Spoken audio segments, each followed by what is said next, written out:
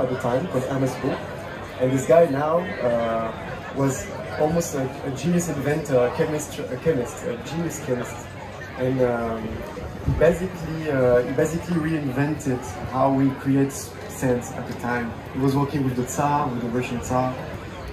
He was working with a lot of royal family around Europe at the time, and at the time, a perfume in 1920 is all about flowers. It's something for women. First, it's for women. It's very kitsch. It's the name of the perfume were like little blue flower you wear in the morning, or like. And Gabrielle Chanel wanted something rough. She wanted something pure, artificial, and like it was like a Mondrian painting in a way. She wanted to actually break the chemistry of the perfume and create something abstract. And she tried to explore chemistry for that, and there was a strong connection between Ernest Beau, this perfumer, and her. And together they invented this smell that is the one that sticks the most in the history.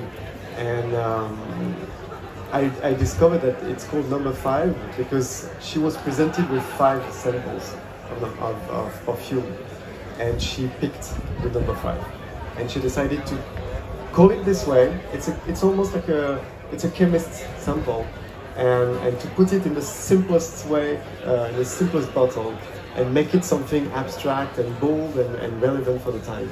And this is very avant-garde, and now we take it for granted. It's almost like the smell from an old age, but it was immensely modern. And so I wanted to try and explore this anecdote through VR, and I decided to basically to write this piece that is an immersive, blending element of immersive theater. In Rencontre you have live comedians playing with you.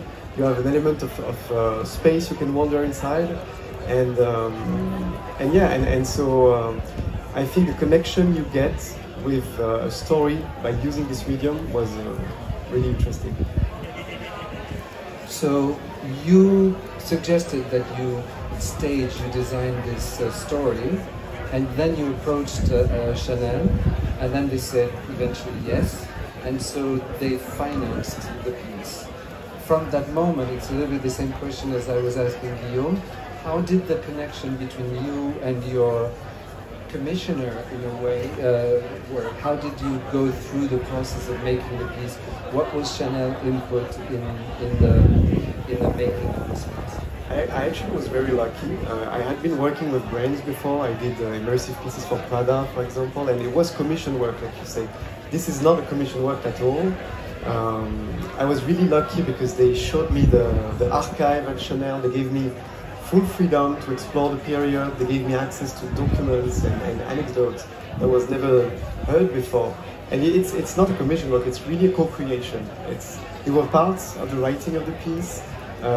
They were really open to the format, even if it was a shared curiosity. I think they already financed the Bal de Paris with Blancali, so they knew VR already, but they had never explored something and be part of the creative process from the start.